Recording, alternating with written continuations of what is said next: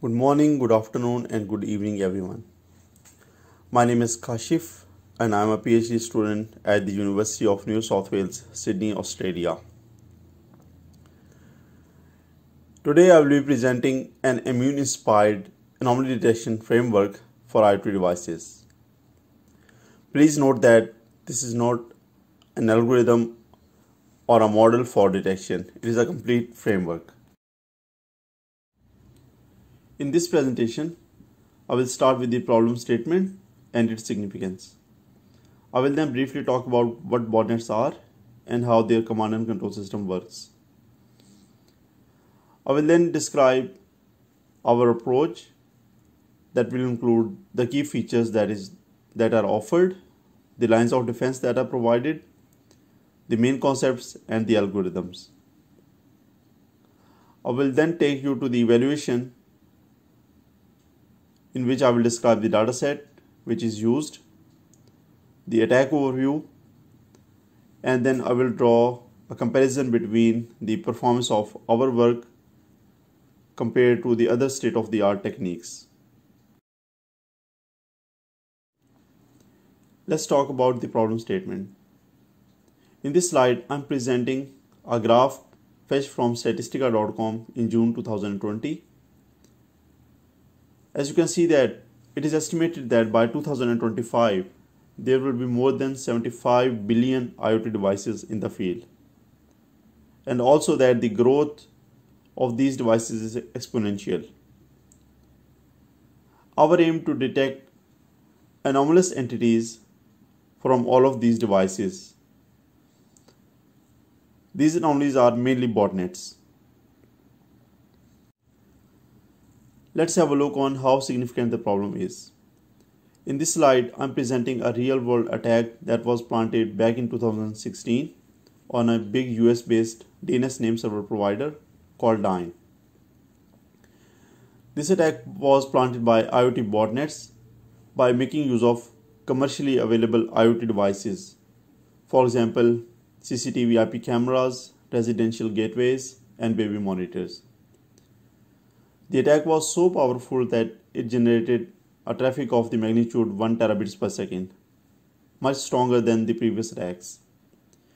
It is also estimated that such attacks are not uncommon and they cost up to $1 billion loss to companies every year. The botnet source codes are available, as I have presented the links to the two most commonly used botnets. Let's see how do they work.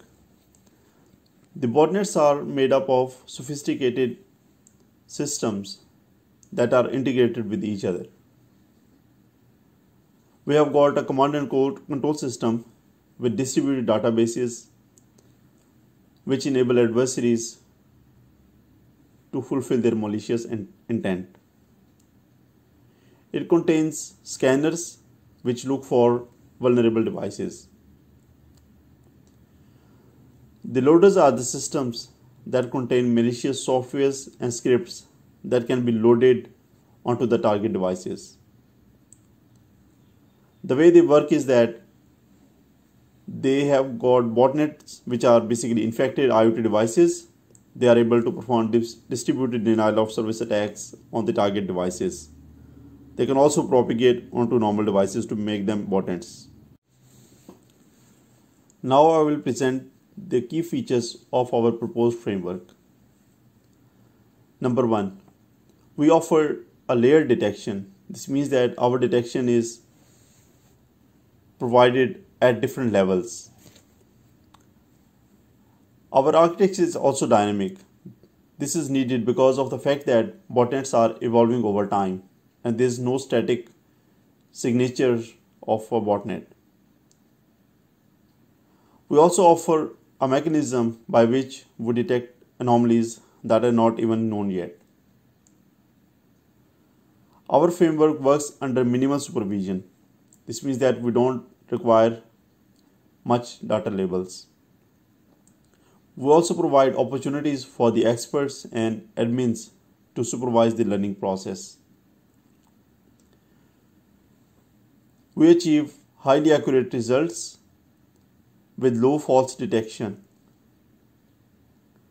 We also provide very low latency compared to the other state-of-the-art techniques that we'll discuss in the evaluation section. Our threat model assumes a number of internet-connected IoT devices in the presence of adversaries.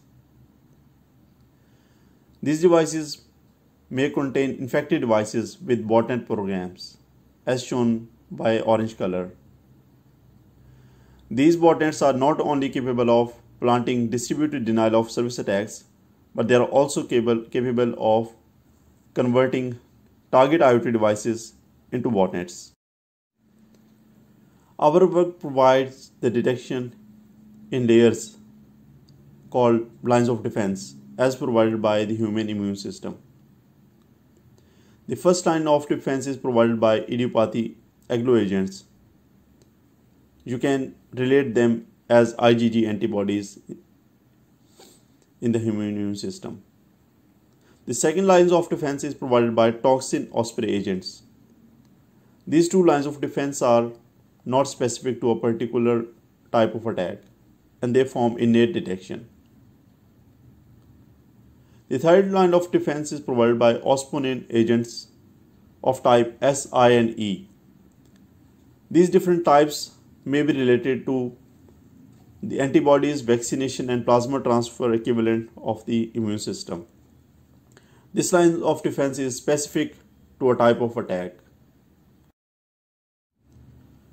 This is the overall architecture of the system.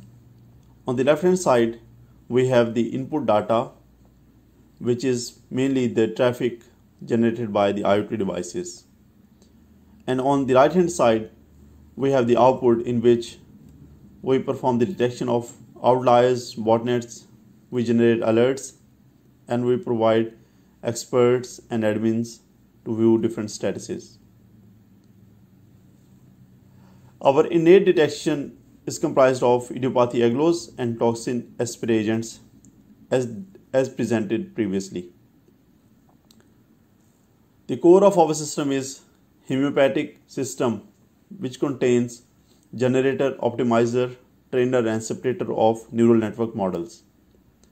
These models are called opsonins that provide the adaptive detection of the whole system.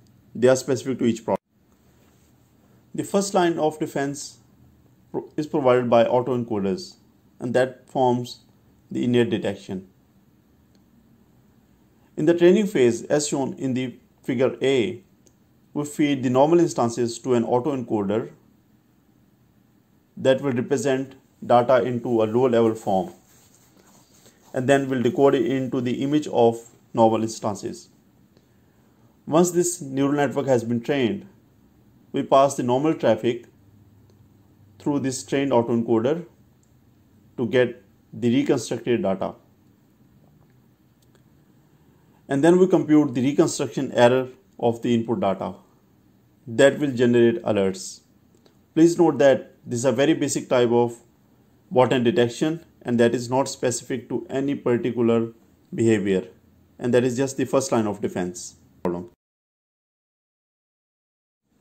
The adaptive detection as proposed by our framework comprises of neural networks that are capable of changing dynamically. As you can see on the left hand side of the figure, we show how new neurons are added, and on the right hand side we show how new layers are added into the network. So we have got old connections, disconnections, and new connections.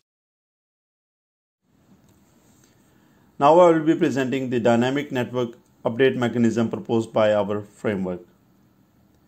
This framework is responsible for ensuring that we detect the novel anomalies that are not known yet. This algorithm takes three things into account. Number one, the number of features we may evolve over time.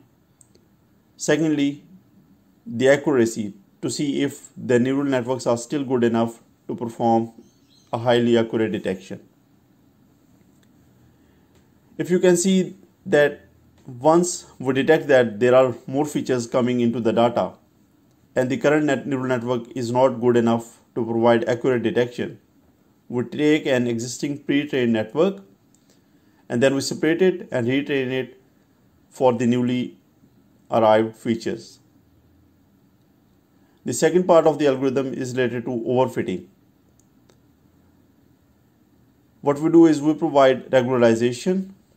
We shrink the network by removing neurons, and we also remove layers and then select the best network that is good for that scenario. And the third case is underfitting. We expand the network by adding neurons and adding layers and then select the best one that suits the needs.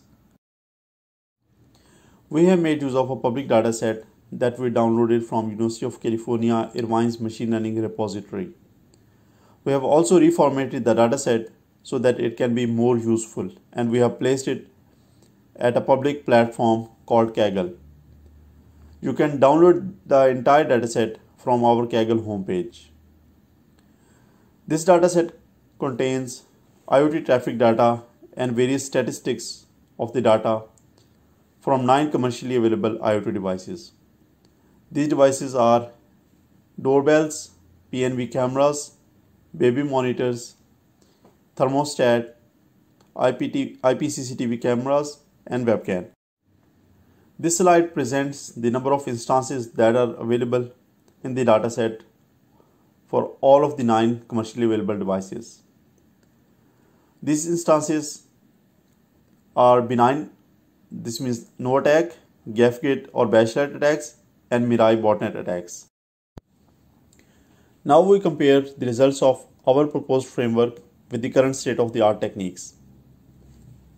They include support vector machines, local outlier factors, isolation forest, and an autoencoder based detection mechanism.